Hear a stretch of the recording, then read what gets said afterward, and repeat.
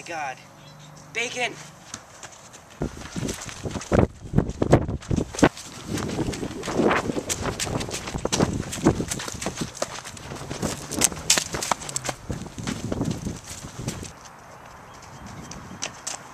Bacon, come on! What?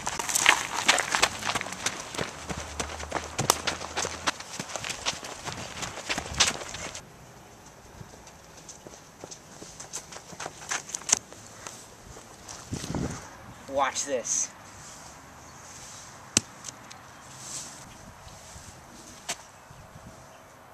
We should use the scientific method. What's that? You see, it's making an observation and then making an educated guess. There must be a force acting on this apple. What?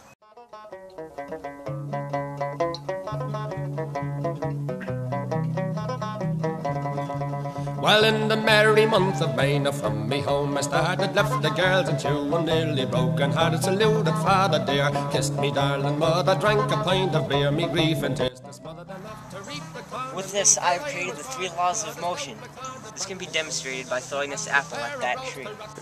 The tree is the example of the outside force. It's a double, a 1, 2, 3, 4, 5. Hunt ahead and turn down the rocky road, and all the ways to double and McFallaldy-da. In Mullingar that night I rest. For the second law, I'll demonstrate how mass affects how gravity affects it. First off, this apple's heavier than this leaf, right? So if I drop the leaf, it drops slower, but if I drop the apple, it drops faster.